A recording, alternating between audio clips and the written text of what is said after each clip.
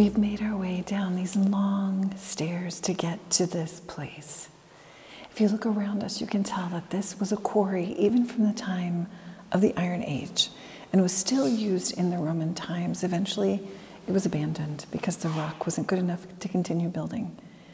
But what makes this place venerated, as you can see from the frescoes that are protected behind this glass, here behind me, this one, even of the cross of Jesus, these are ancient frescoes indicating that this place was venerated by the Christians. Why is it special? Well, the statue right here tells us why it's special. You see a woman with a crown on her head, and she's holding a cross. If you're familiar with symbolism and iconography, that's very clearly the Empress Helen, Constantine's mother. Now, she was a Christian. She was originally from, they think, Bithynia, was the mother of Constantine the Great. So she became the Empress, mother of the emperor, the Empress mother. And so she wielded a lot of power over her son, who eventually became emperor, and dictated the Edict of Milan in 313. That means that Christians were no longer persecuted. But she went beyond that. She had great influence over her son. And because of a number of things that happened in, the empire, Constantine brought together a lot of different people to talk about and to define what the faith was. And this was the Council of Nicaea. Now, one of the participants in that council, one of the reference points, was the bishop right here in Jerusalem. His name was Macarius. And he was really outspoken because he made it very clear, living here in Jerusalem, that the Arian heresy was completely wrong. Now, he was contemporary with Helen, that's why I'm mentioning him. Arianism simply was the belief that, in very simple words, that the Son was not equal to the Father. And if you look at the Nicene Creed, it specifies exactly that. The Father and the Son are God. They're equal. So you think, how would he know that? He knew this place. He knew where Jesus was crucified. He knew where he was buried. In fact, it was, according to tradition, him who helped Helen to find the cross. She came over here in 326. Apparently, he had received a letter from the emperor saying, if you find the most holy relics, I don't think they used the words relics back then, but these items that have to do with the passion of Christ, of Jesus, who is equal with God the Father, tell me, and we will give them the honor that they are due. And it was from that he sent also the indications that he would build a church. So it was not only here that he built the Church of the Holy Sepulchre, it was also in the place of the Nativity. It was in the place of Mamre in Hebron, where Abraham lived and was visited by the angels. These were the places that, thanks to Helen, Constantine began to build the churches under the direction of the Bishop Macarius. So why in this place do we have Helen holding the cross? Well, the tradition says that, you can even see the ancient maps. In this place where we are standing is an ancient cistern that's like a hole in the ground. And it would make sense because if you're going to, take the rock out of here, you have holes, it's because you actually make the holes to take the rock out to build. And so it would be a perfect place just to put refuse. You can see that even today in different places in the Holy Land. So just a few steps away on a little hill, which back in the time of Christ was outside of the city walls, was the hill of Calvary. That was a place where they had crucifixions. And so the logical place to put the refuse, the trash, the garbage from that area, including other things, I imagine, would be right here. And so when Helen came over, and Macarius, of course, knew the Christians, he knew the people here, and they started investigating, okay, who has these things from Christ's passion? You can think even today, pious women mostly will not let things be lost. It says in the gospel that it was the women who were at the foot of the cross that saw everything. In my mind's eye, I can imagine, as they wrap up Jesus' body in the shroud and they're taking him to lay him in the tomb, collecting those nails, collecting the crown of thorns, taking that sign which says, the King of the Jews. Taking these elements and keeping them. You're not even really sure why. A little bit of investigation, a little bit of speaking to the people here, understanding the traditions of where people prayed. This is how they found this place.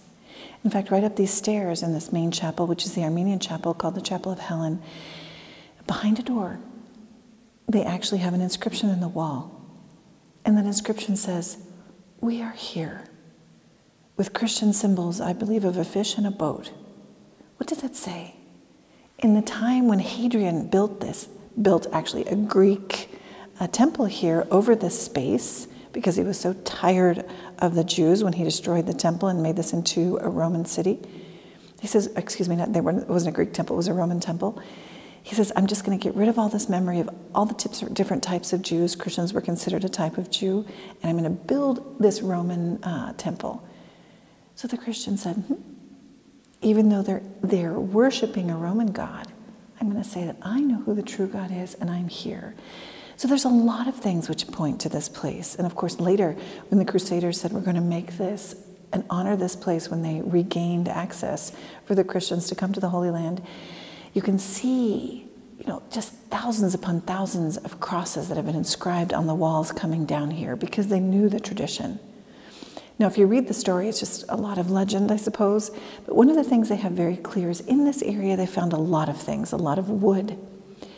And so Helen said, how are we going to know if one of these pieces of wood is the piece of wood, where Jesus, the top beam, where Jesus was crucified? You can ask the Holy Spirit. And so there are two stories, one saying that a boy who had died, different pieces of this wood touched him. When one piece of this wood touched him, he came back to life. There's a story of Macaris, the bishop here, who knew one of the women who was very ill. Same thing. Different pieces of wood, refuse here. She touched all of it. The same piece of wood that she touched cured her. So they said, this is the wood of the cross. At least it's in this area, in the same place. Is it the exact wood of the cross? We don't know. But it was this wood that was taken and venerated and even dispersed, even in the 4th century. And this is the same century that they started to build this church, all around Christendom. You can see some of these gorgeous reliquaries with the true cross. Even on Palm Sunday is when people receive the blessing of that wood, even today. Up in the Chapel of Adam, right underneath Calvary, because Jesus is the new Adam. He's the one that saves us from original sin. They have a relic of this piece of wood. So this is where it comes from. You have that snide remark of people saying, oh, if we had put together all the splinters of the true cross from all over the world, we would have thousands and thousands of crosses. Don't be so quick to believe that. You can make little tiny relics from a cross beam of wood.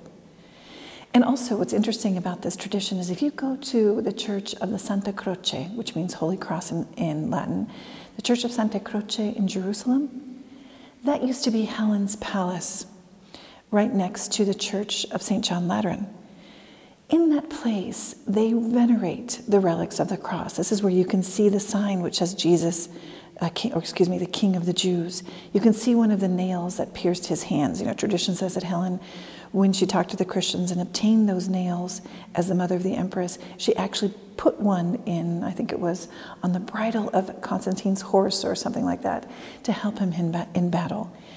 But you can see those things there. This is a tradition that goes back 1,700 years. Where did she find it? Right here.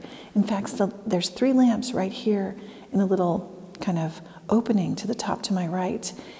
Tradition says that's when Helen first looked down into this place, when they told her, we have found wood here. We have found 3 large pieces of wood. Come and see.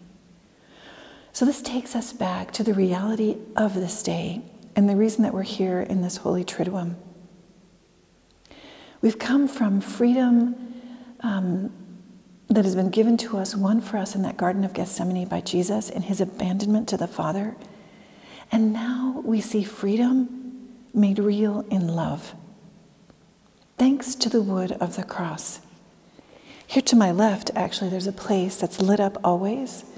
You have a place where you can put candles, Because they say when Helen was looking down, this is where they found all the wood in this part of the cistern. So people venerate that place. Even now there was a man who came and just kissed that place. And it's like what we do on Good Friday. Perhaps in his heart he was saying, "Hail, O cross, our only hope."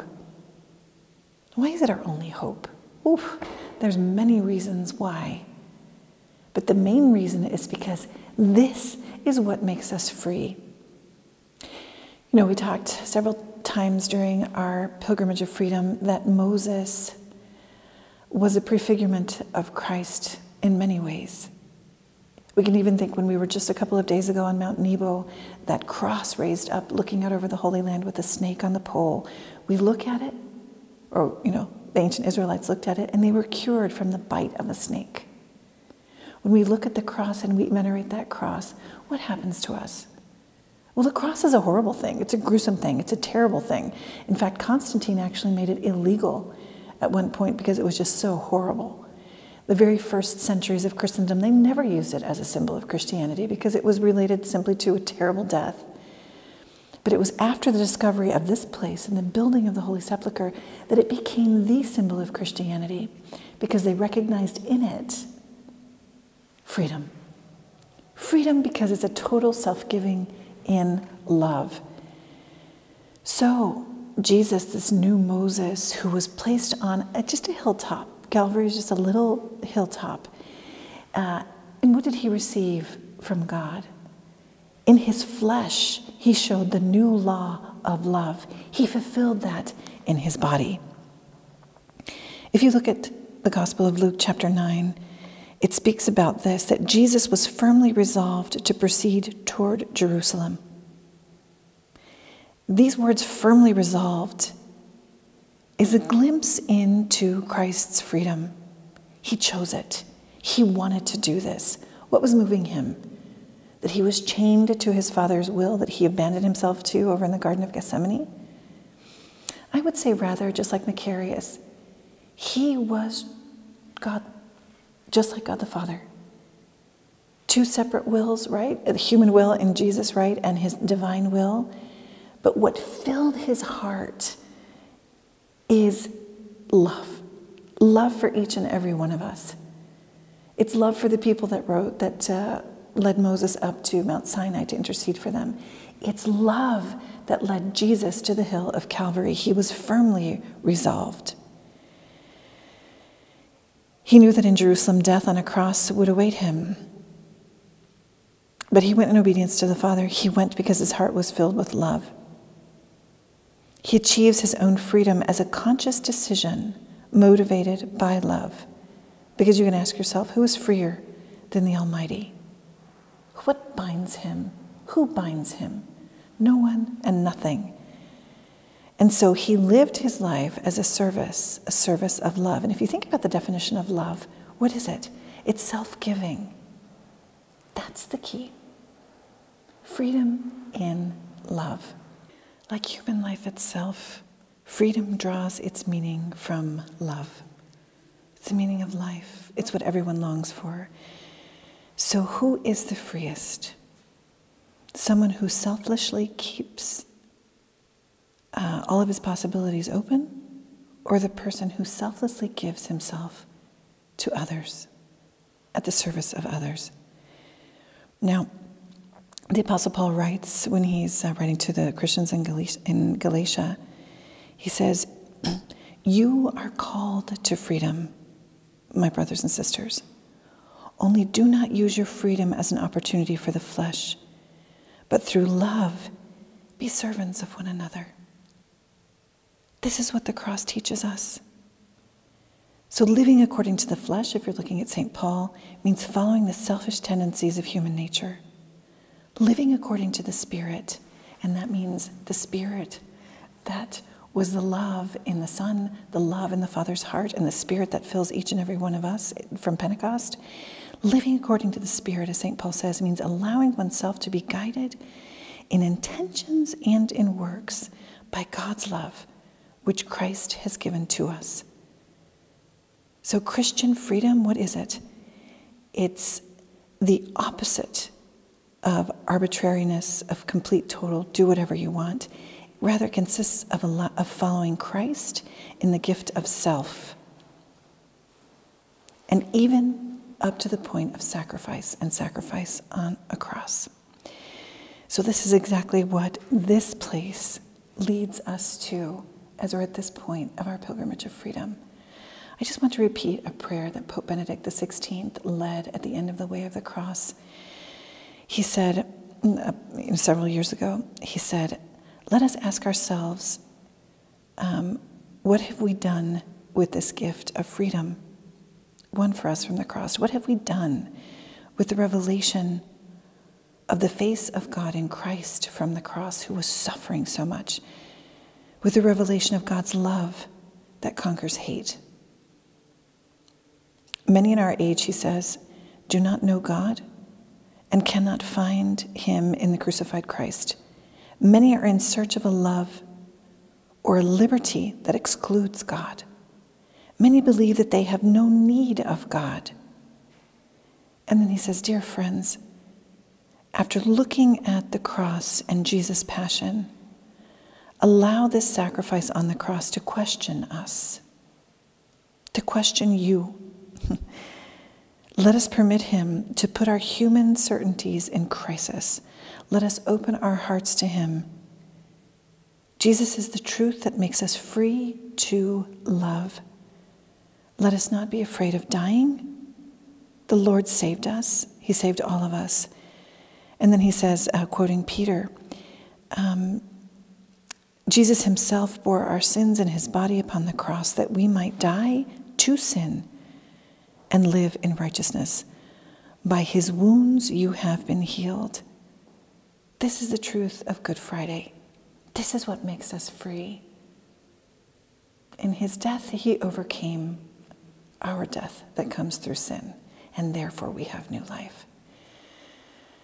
So now what I'm going to share with you are some of the images we'll see and we'll live today. It's a ceremony here in the Holy Sepulchre. It happens once a year, where they take the body of Jesus. It's like a sculpture, but it's movable. And so they process with the cross up to Calvary, on the place where that cross was placed into the rock, which is underneath the Greek Orthodox altar. And in silence, even though there's crowds, they take out the nails, they take off the crown of thorns, and they place that body into a shroud. They process it down to the place where they would have anointed the Lord's body. They anoint it, they cover it with the shroud, and they take it in to the Holy Sepulchre, and they lay it there in great hope, waiting for the resurrection. So united in prayer together from this blessed place, this holy place, let's unite ourselves too with this intention of Helen, of Saint Helen, who said, let us find this cross, because it is what has blessed the entire human race. It is truly what has made us free. Hail, O cross, our only hope. So know that our team here has prayed for you from this place, from the Holy Sepulchre, and I hope you can join us again tomorrow as we wait together, speaking about the freedom in hope, together with Mary outside of the tomb. And may God bless you. Écriteaux qui étaient libellés en hébreu, en latin et en grec. Alors les prêtres des Juifs dirent à Pilate, il ne fallait pas écrire « roi des Juifs ». Il fallait écrire « cet homme a dit, je suis le roi des Juifs ». Occultus autem protementum Judeorum,